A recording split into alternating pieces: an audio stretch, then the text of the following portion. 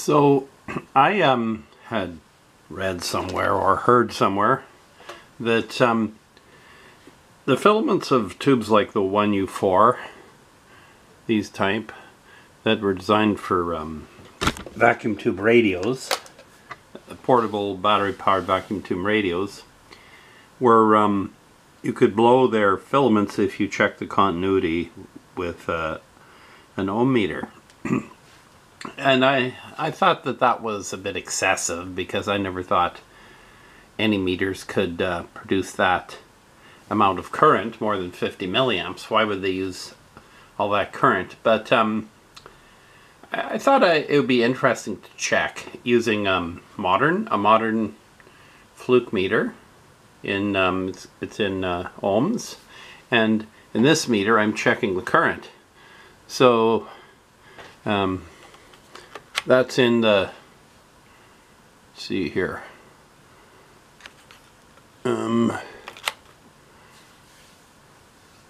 that's showing 0.29 milliamps. So that is just, that fluke is just using a fraction of there's 0.29 milliamps, 0.3 actually.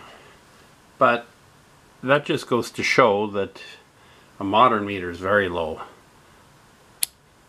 There, it's in the continuity mode, it doesn't change.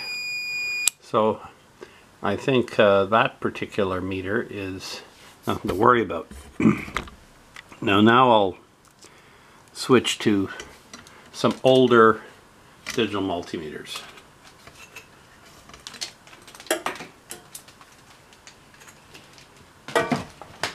Let's try this old WaveTech.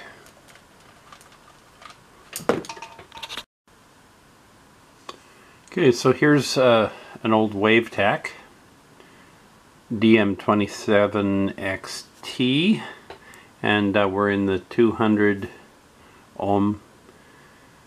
That should be the highest current, and that is 1 milliamp. Try it in each range. Whoops. And that's the highest. It hardly registers.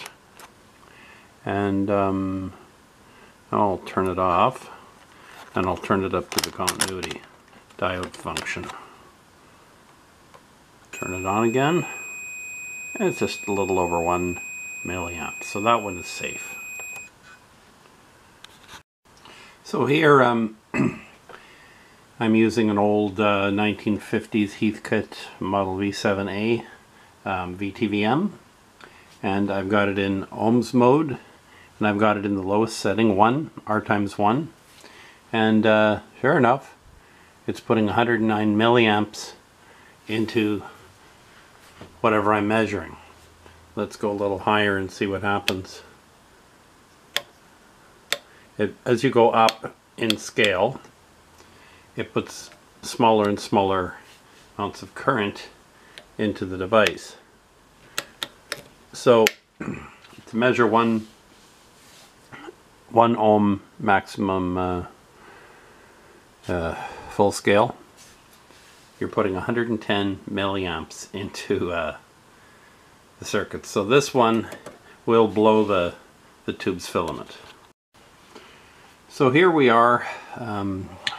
Here's an old Archer kit, Radio Shack VOM kit from the 70s, and I put it into 1 ohm, and it's putting out 132 milliamps in the 1 ohm. Let's see, 10 ohms, 15 milliamps, 1.6, then fractions of milliamps. So that's putting out a very hefty.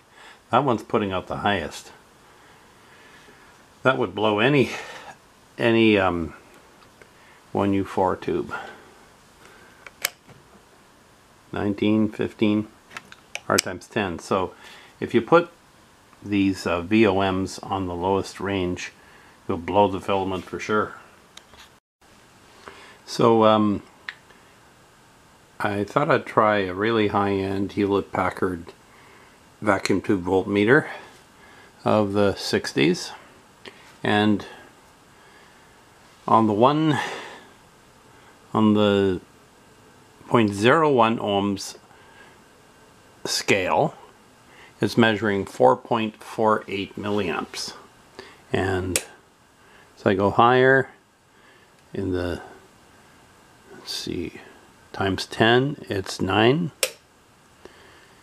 In times 100, it's 10 milliamps. 1 milliamp in the times 1000. 0.09 milliamps in the 10K. And so low in 100K, it's unmeasurable. So, at least on the rating, I have it on there on the scale. So, the highest that one puts out is 4.48 milliamps into the meter. So that one's safe to check filaments with. But VOMs, I wouldn't, and lower end VTVMs, I wouldn't check it with the lowest scale. So be very aware of what your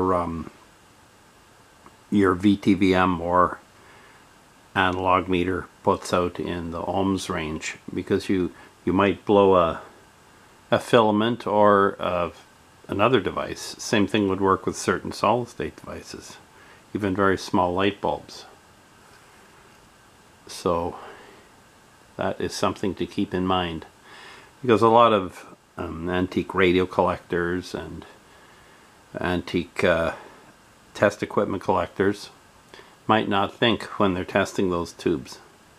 Best to devise some other method of just check it with a modern digital voltmeter, VOM.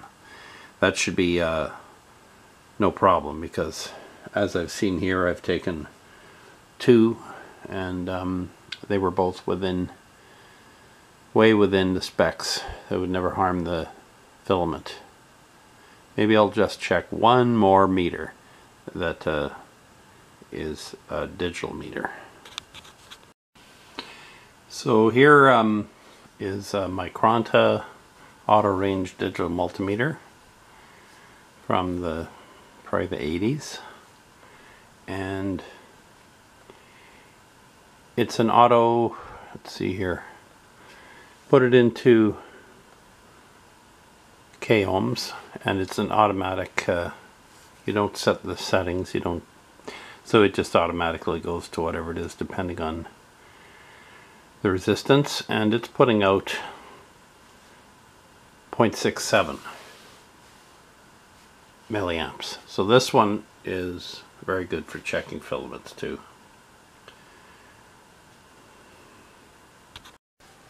My curiosity got the better of me, and I thought I'd check out this World War II vintage Weston volt ohm meter, model 443, and I expected a pretty high current, so I put it on the 10 amp scale, and it's got this R divided by 5 here.